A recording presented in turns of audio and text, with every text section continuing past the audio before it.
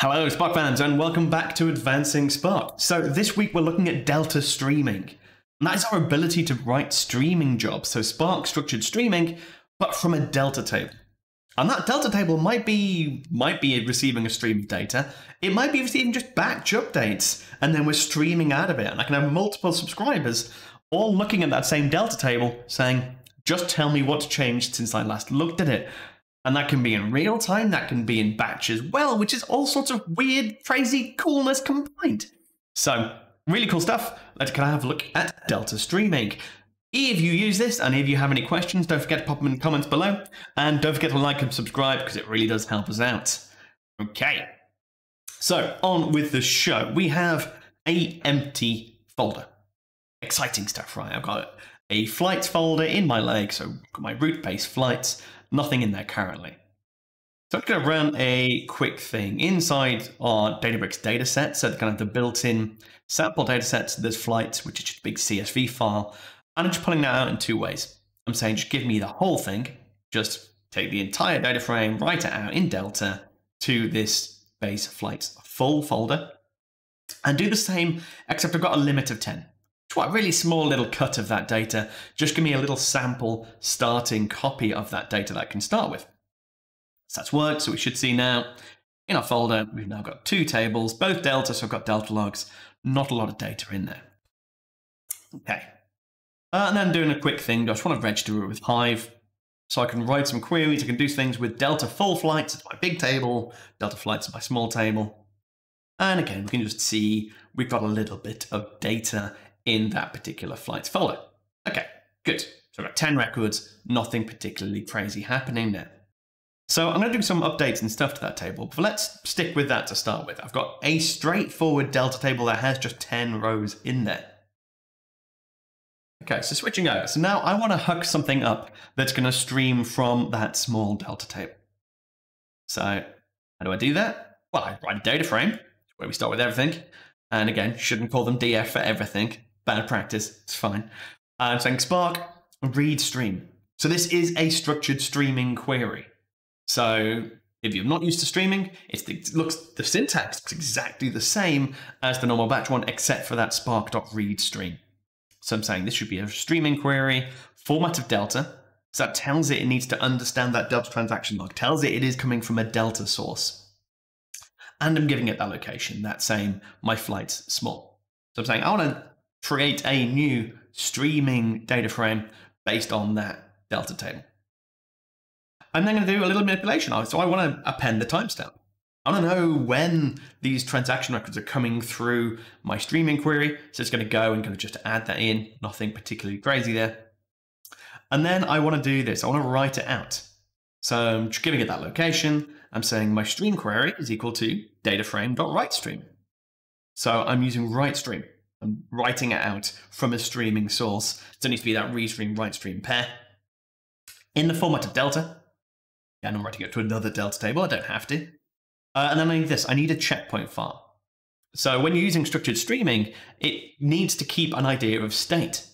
So it needs to know these are the records I've inserted so far. If you think about it from the Delta perspective, and I've got all my different transaction log entries, all the different changes that are happening in Delta, in my source Delta table, this query needs to know, well, I've already read all of these ones. If I go and look at my Delta table, don't read those changes because we've read them. Oh, there's a new transaction log, and it needs to know that it's new, that it hasn't seen it before, and it's done by the files inside that checkpoint. So checkpoint's super, super important for managing the state of your Delta table. And then I'm saying start, and I'm passing it that location, so it's saying right, it's there.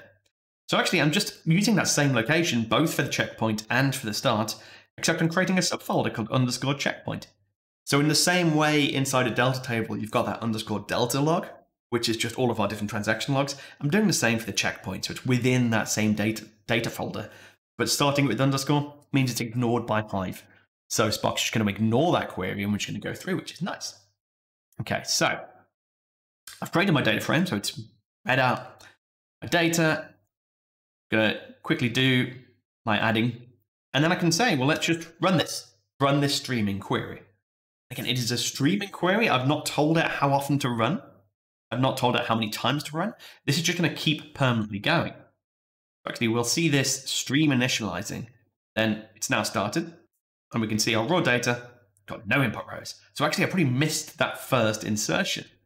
So the way it's working is as soon as it actually runs, it does some stuff, and then it runs again, and then runs again, and runs again, and runs again, and it keeps running and going. So if we go over here and we just do a quick, let's just go and insert our data. So that's going to go off, insert 10 rows. And we should see in this batch, we'll see at the second batch or the third batch when it comes through, and we'll see a number of rows actually happen. So we're expecting a little spike of 10 rows. There we go. So we can see 10 rows have gone through. And this is a live query. This is going to keep running, keep looking. That's going to tick. We'll do another batch in a second. That's going to go down to 0 again because I'm not making continuous changes to my delta table. Okay, so that's another batch kicked off. And I've now got no rows in this particular micro batch. And that's because Spark is a micro batch style streaming service. So if we are streaming, we're not actually doing a continuous record by record thing most of the time, unless we force it to. It is doing a micro batch. So it'll do a run, process all the rows it's found, and then when it's finished, it'll kick off another run and find any rows that have happened since then. And in terms of delta, it's going to look for those transactions. So this is going to keep running, keep going in a circle, basically forever until an error happens or I stop my cluster. And this, for me, in terms of when we're talking about that kind of reactive delta streaming, isn't the greatest of patterns. Because this means I need to keep my cluster on. So if I'm only updating that delta table every hour, every day, then I've got something that's permanently turned on, waiting for it to happen. And it doesn't need to be. So let's turn it off. Let's say, okay, that's enough. I can see I can do a live query. If I have to have a live query, I can do it. That's great. Let's cancel it. So I can say, go away, stop that. What do I do if I only want to run it once? And that's when we can talk about triggers. So I could say, well, in this table, I want the trigger, and once equals true. So it's going to do one iteration. It's going to do one cycle of saying, what's changed in the delta table since I last ran? And again, in the checkpoint, it knows when it last ran and what version of the delta table it used. So I can run this. I've not added any data. So it's going to be super quick and go, there's no data. There we go. So nothing happened, no input rows, nothing's going on. I can come back, I can make this change. So I can say, we'll add another 10 random rows into my table. And then I come back and I run this again. So a change has happened to my delta table since I last ran. So it's going to go in, evaluate the state of the delta transaction log compared to the checkpoint, and say, was there anything to do? Yes, there was. Okay, I've now got 10 rows that's going through. So you can see this batch ID isn't actually going up when I was running once I had 0 rows. It's only going to increment that when it finds things to do. So if we run it again, we should then see it's gone up to batch 3 and it has 0 rows again. So we get this idea of what was the batch, how many rows were in that batch, how many times it ran, what was the starting position and ending position of that delta table. And we get lots of stuff in there. So okay, so in batch 3, but again, 0 rows, and we can keep running that and it'll stay at 0. So this raw data is super useful in terms of understanding what's going on inside there. So we can see it knows it was a delta table. So it knows it's coming from that delta source. It has this idea of this reservoir version, which is kind of related to the delta transaction log. It kind of has an idea of how many changes had happened in the delta table since it last ran. In this case, there were no changes. So the starting ending points are the same. So let's just run over here. And if we do this twice, so we're not just doing one change, we're going to say multiple different changes have happened to the delta table since I last ran my streaming query, and we can go in and we can have a play with this. We can run it a few times. It shouldn't be this slow to insert 10 rows, but you know, things, delta, who knows what Spark's doing in the background at the moment. It's thinking about some stuff. That's going to go and update my table, and then we can run it again. And then we should expect when we actually sort of come into our streaming query, we should see it's not just going from one delta version to the next one incrementally, it's doing a couple. It's getting all the changes that have happened in a period. And that hopefully is kind of just lighting some ideas going, wait, so I can just run this, I can run this daily, and it'll just say anything that's happened to this delta table this day, and it'll just group all those changes up. So again, we should be expecting to see 20 rows. So it's a single batch. It's grouped together all of those changes into a single streaming batch. And we can see in our reservoir version, we're going from version 4 to version 6. So we can see we've got two changes to that delta table, which are encapsulated in this single stream, which is awesome. So essentially, I can turn this on, I can run this once an hour, and it'll just say, have there been any changes to this delta table in the last hour? If so, grab them and apply them over here. Run it every day. And rather than have to do like complex date parsing logic, or have to query it and filter on where my change date is between this kind of CDC style thing, I can just get, give me any changes. And this is delta, so obviously there might be some big changes that happen. And that can cause a bit of confusion. So in this case, let's do an update. Let's go, I want to, so LAX, do we have that? I think we did. Yeah, so we're origin at LAX. It's going to change it to 1. Do an update. So it's going to go and change that data. And that's not going to change all records, it's going to change some of the records. And then what we see if we try and run this, we're going to get very confused because that's a change. That is a delta update. It's not just a straight append. And so it's going to give us an error and say, well, there was an update. That's not right. So what we can do is just say, rather than trying to parse updates, and again, says it's not currently supported, which is hopefully a good sign that it's going to be supported, we can do this option, ignore changes. Then put that through. And that changes how it works with change data. So we should actually see all the new data that's come in actually now come in as a batch. So we've got some records come in because of how many of those files were hit by that change. And it's going to resend all of those records. So we have to make sure we can process it. We have to make sure we can parse, well, that one's changed, that one hasn't changed. Well, that one has changed, that one hasn't changed. And in this case, it's just appended. So I'll have duplicates in my table now because I'm just taking that. Just give me the full file sets that have been affected by this change. And we'll talk about merging in a future video because that you can do that. It's really interesting. You can do a stream merge into a delta table, but that's more than we've got time for today. Okay, so that's some good stuff. I can get that streaming working. Now, this whole thing of that raw data is so useful, but it's kind of locked away inside this view. And that's what I did with this stream query thing. And that syntax might look a bit weird. So essentially, I'm saying this whole write action, I want to act as a query. So I can actually just take that out. If I wrote that, that is completely standard normal Spark syntax, right? Saying data frame.write, go write my data somewhere, and it happens. What I'm doing is I'm saying I want this action, this Spark action, to actually be encapsulated as this variable. So if I can go and have a look at it, I can say, well, what is that stream query? And I can see that is going to be a Spark query. So it is a PySpark to SQL streaming query object. So it's actually sort of an object itself, which I can interrogate. I can say, well, what's going on inside that particular object? I can see all the different things. So I can say, I can await. So normally, if you kick off streaming query and then run some other stuff, it'll just continue with the rest of your notebook. Whereas if I want things to just stop and wait and then tell me what's going on, I can do that. That one, recent progress, super useful. I've got that next one down. I can say, well, just tell me what last happened in this stream query, and then that should look familiar. That's that same output that I had in the last one. So that's really good in that I can actually then get some of these metrics. So I can say, well, actually give me the best record in there, and then I want to bring out the num input rows. And I can start to interrogate what was going on inside that query. So if I want to capture metrics from this whole delta stream, I can do. So really cool stuff happening in there. Okay, so some other stuff that's going on. So I've got lots and lots of changes in my delta table now. I've been doing lots of kind of small incremental things. And the only reason it's not pulling those back is because of that checkpoint. So if we go back, we can have a look at this stream. So I've got my streaming delta. I can see this checkpoint building up the various bits of metadata in there. And actually, we can delete that. We can say we'll get rid of that checkpoint, pretend I've not done that before. That's going to reset the state. So essentially, it's going to say, well, I've not read any of my delta table before. So we're actually expecting it to go back to the very start of that and bring everything in.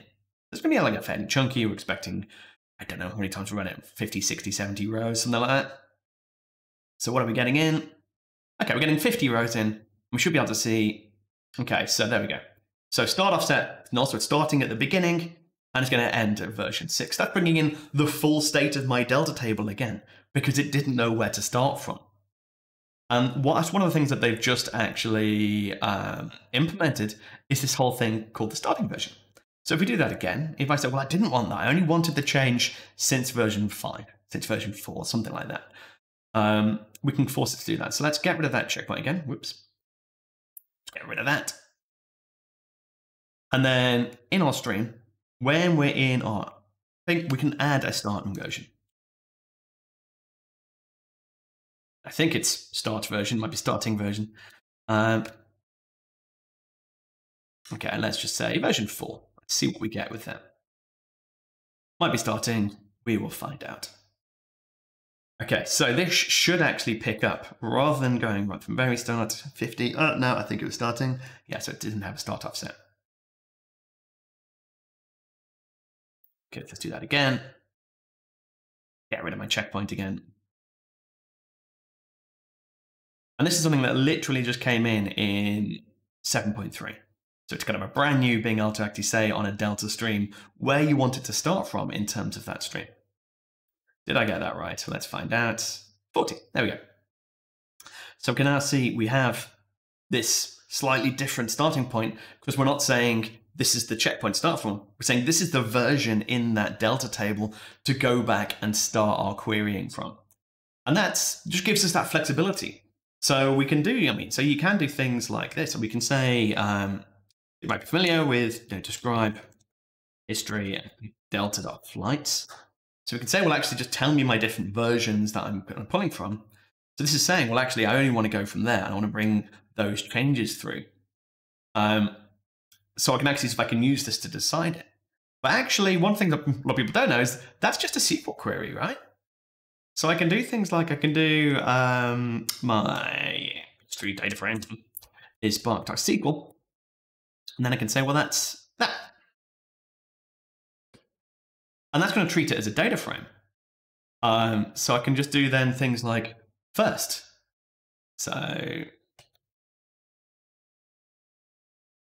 and that's going to say, well, get me the get me the top record from my history. And then I can just then say, I think I can do this. I could say, I want version.